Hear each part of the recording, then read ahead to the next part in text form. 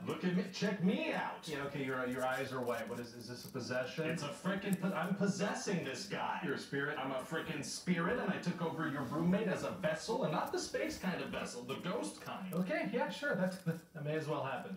Why are you laughing? Well, I mean, at this point, it's kind of just like, sure, you know? Okay, I don't think you understand. I'm a spirit. No, yeah, no, I understand. Possessing this. I'm in human form right now. No, I get it. You're a ghost. You've taken over my roommate's body. It's just, there's been a lot going on this year, so it's kind of just like, you know, okay, come on in, ghost, sure. I don't want to make this uncomfortable or anything, but this is it's a big deal. Yeah, well, add it to the list of big deals, you know? What? Look, I don't know what to tell you, man. Things keep happening, and all we can do is sit around and be like, oh, another thing is happening.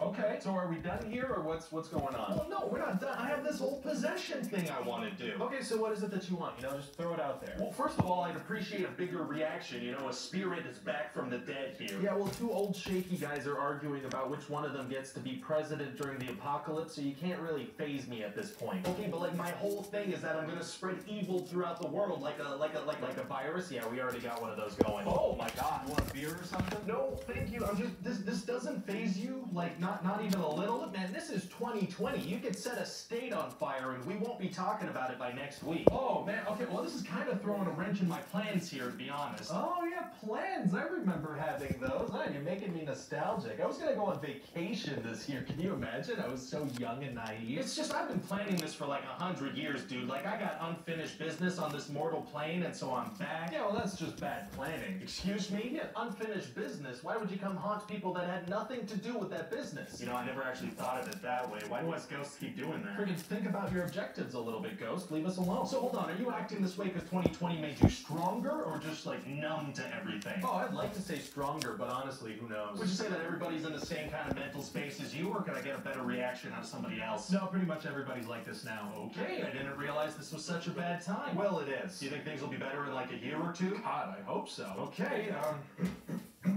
Oh, why does this guy have a scratchy throat? Oh crap, does my roommate have a scratchy throat? Alright, grab a jacket, we're gonna have to go get tested. Tested? What does that mean? Well, they grab this 6-inch swab and shove it into your nostril and move it around in the cavity back there. Oh my god, that sounds awful! It's not fun. Okay, you know what, screw this. I'm gonna come back in about a decade, let you guys figure this all out. Probably a good idea. So, I guess good luck with everything, you know?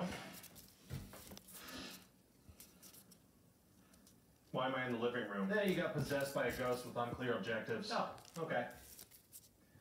Well, I'm gonna go back to bed. Alright, sounds good. Pretty sure we have COVID, by the way. Yeah, okay, sure, that may as well happen.